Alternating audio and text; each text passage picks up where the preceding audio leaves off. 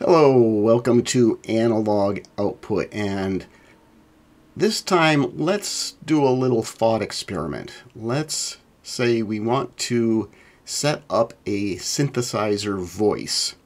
And if you're not feeling very ambitious, you might just take an oscillator and put it into a voltage-controlled filter and send that into a voltage-controlled amplifier and control that with an envelope generator and call it a day.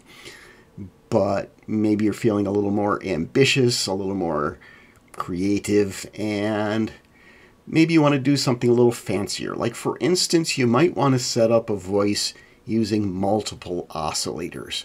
So instead of just one oscillator, maybe three oscillators, like three of the Hero oscillators that we talked about in the last video.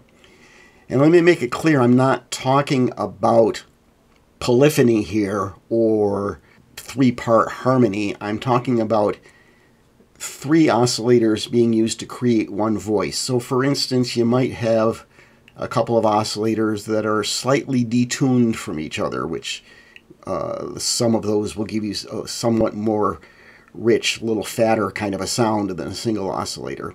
Or maybe you'd have an oscillator that's tuned an octave below another oscillator, so you get kind of a sub-oscillator effect, but without the waveform limitations of a sub-oscillator.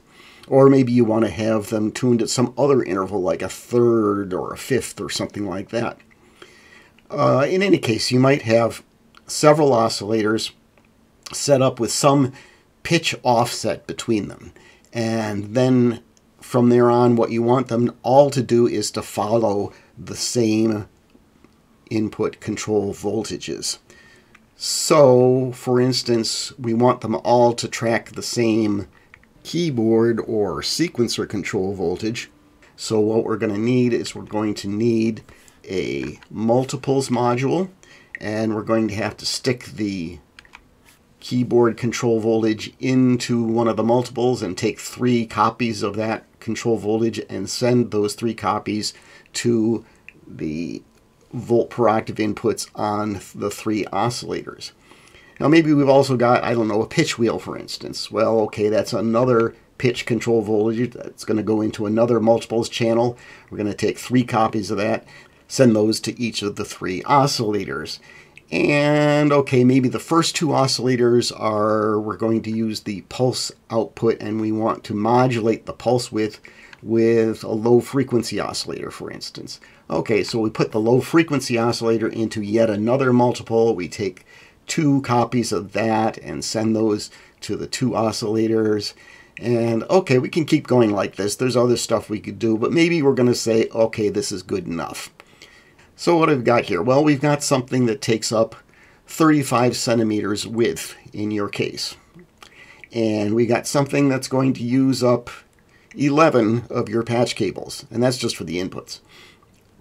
And we've got a pain in the butt, really, to set this up and get it working and to maintain it. Is there an easier way to do this? Well, there is. If you had a Moog modular, maybe you're living in the 1970s, maybe you shelled out $50,000 a couple years ago for a reissue. Anyway, you've got a Moog modular, you've got the Moog 921 oscillator, big full-featured oscillator. You could use 3 of those, or you could use 3 of the Moog 921B oscillator. And this is an oscillator that's half the width of the 921, and it's half the width because it doesn't have as much on the front panel. It's got the same outputs, it doesn't have as many inputs, it doesn't have as many controls. And that makes it less flexible, less easy to use on its own. But the whole idea with the 921B is you don't use it on its own. Instead, you use it in conjunction with the very imaginatively named 921A. And the 921A is not an oscillator, it is an oscillator driver. And it has more inputs on the front panel. It's got more controls, and all this 921A does is it takes the pitch control voltages that you put in, and it takes the pitches that you set up on the tuning knob and combines them together into a single pitch control voltage. And it takes the pulse width control voltages that you put in, and it takes what you set up on the pulse width knob on the front panel, and it adds those up to get a single pulse width control voltage, and then it sends those two control voltages out behind the front panel to the 921B oscillator, or to several 921B oscillators. So they're all getting the same pitch and same pulse width control voltages, which is what you want for setting up a multi-oscillator voice. And that's easier and takes up less space in your case. And I thought this was a pretty good idea. I thought I'd like to implement something like that myself. So I designed another VCO, which, surprise, surprise, is called the Sidekick VCO. And the Sidekick VCO is half the width of the Hero VCO. It's half the width because it doesn't have as much on the front panel. It's got the same outputs, has fewer inputs, has fewer knobs. It's less flexible to use on its own, but it's not designed to be used on its own. It's designed to be used with, well, not with an oscillator driver module. Instead, it's designed to be used with the Hero VCO. The idea is you put the control voltages into the Hero, you set up a initial pitch and pulse width on the Hero controls, and the Hero adds up those pitch and pulse width control voltages and sends them behind the front panel to one or more Sidekick VCOs. How many more than one? Well, the signals are buffered on both sides, and in principle you should be able to add, I don't know, several. I would think you could do 3 or 4 or 5, maybe even more. I don't know. I've only ever made 2 sidekicks, and it works with 2. So for our 3 oscillator voice, we would just need 1 Hero VCO, 2 Sidekick VCOs. It would be 20 centimeters wide instead of 35. And instead of 11 patch cables, it would use 3. Now, in addition, the Hero VCO also takes its linear FM signal and sends that out to the Sidekick modules. And it takes its own ramp wave output and sends that to the Sidekick modules so they can sync to that. So let's take a closer look here. The Sidekick VCO, we've got the same 4 waveform outputs as on the Hero. We've got 1 volt per octave control voltage input. We've got 1 pulse width modulation control voltage input. We've got 1 linear FM input. None of these have attenuators. We do have a fine tuning control knob and an octave switch. It's only a 5-position octave switch instead of 11. And you notice they're labeled fine offset and octave offset, just to remind you that normally what these are doing is just adding some offset to the main control voltage that's coming from the Hero. We've got a sync switch that lets you choose hard sync or soft sync or no sync. There's no sync input on the front panel. The only thing you can sync to is the Hero. And we've got the same 4 trimmer potentiometers accessible from the front panel for the tracking and central frequency and maximum pulse width.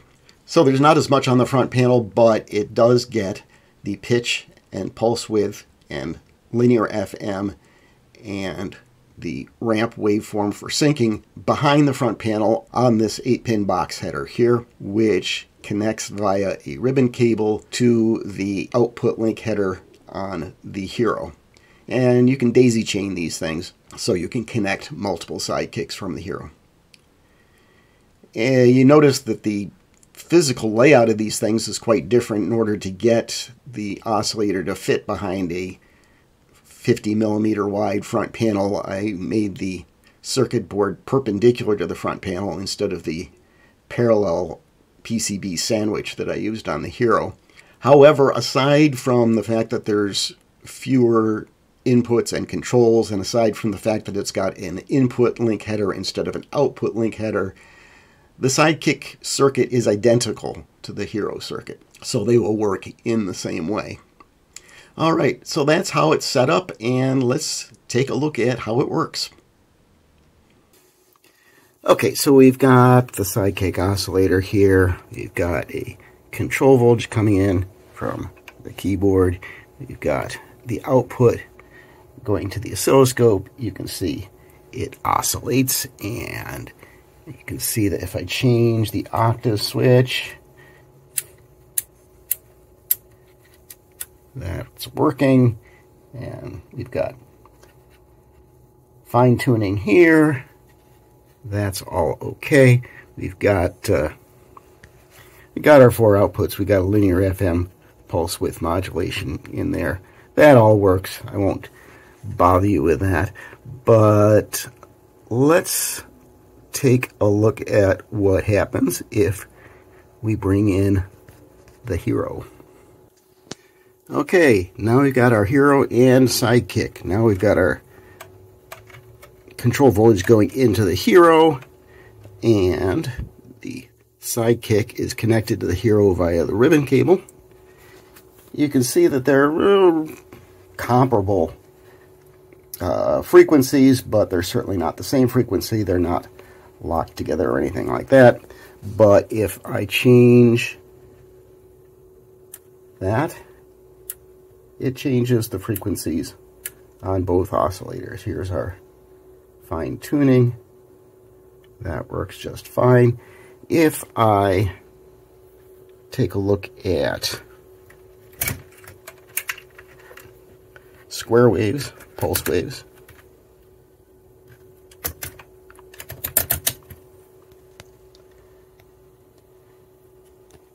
okay, and then if I change the pulse width, it changes the pulse width on both oscillators.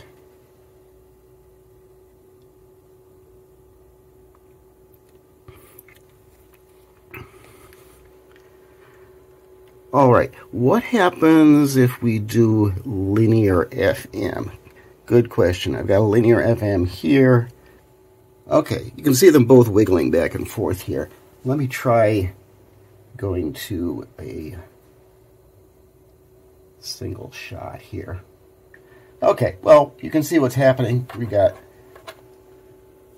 lower frequency here, higher frequency here. This is frequency modulation, and you can see again lower frequency here, higher frequency there. They're both responding in similar ways to the linear FM input. So all of that is good. All right, take the linear FM out of here. I want to look at sync. So let's do that. Okay, so these are kind of similar frequencies, but they're not the same. They're not locked together. If I switch this to soft sync, and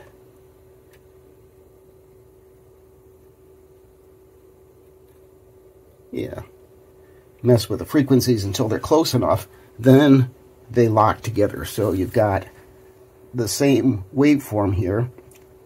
It doesn't change the waveform, and it's locked in frequency to the other one. Okay, if I switch to hard sync,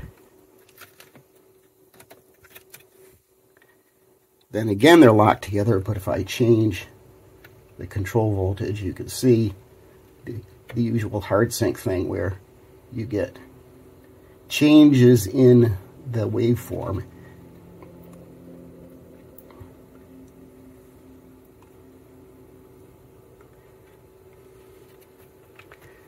So there you are. That's the Sidekick VCO being controlled by the Hero. Okay, we have here the Hero VCO and 2 Sidekicks. The Hero's got a keyboard sequencer control voltage on the volts per octave input. There's also a pulse width input, which is turned down at the moment. The sidekicks are connected inputs from nothing but the Hero, and then the outputs are going over to these three channels here. The sidekicks are tuned close to, slightly detuned from the Hero. We bring up the Hero, got that, and then Hero plus one sidekick.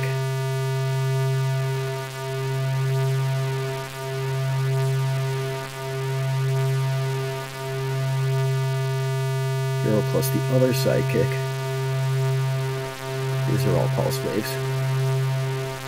And all three of them together.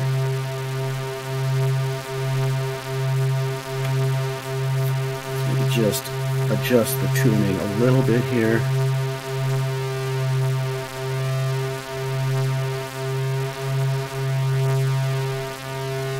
Okay. And start the sequencer.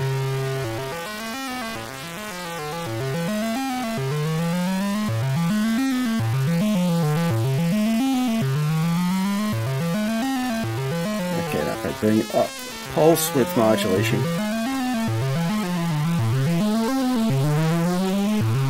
All three of those are being pulse width modified. I can drop this one by an octave.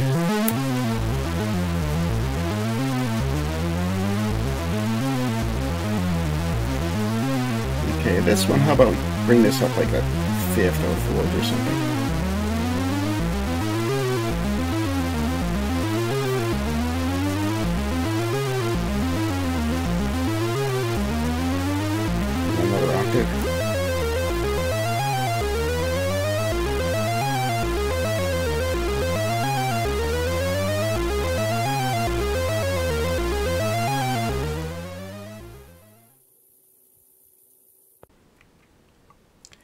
And there you go, that's the Sidekick VCO. And I hope you enjoyed that. If you're interested in building heroes and sidekicks, there's a link below to the GitHub repository where you'll find the schematics and the circuit board layouts and Gerber files and all of that.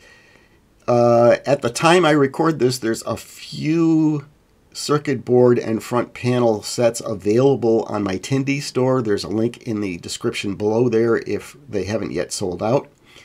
And take a look at them. Have some fun with them. Let me know how it works out for you. And like, subscribe, and tune in. I'll see you again soon on Analog Output.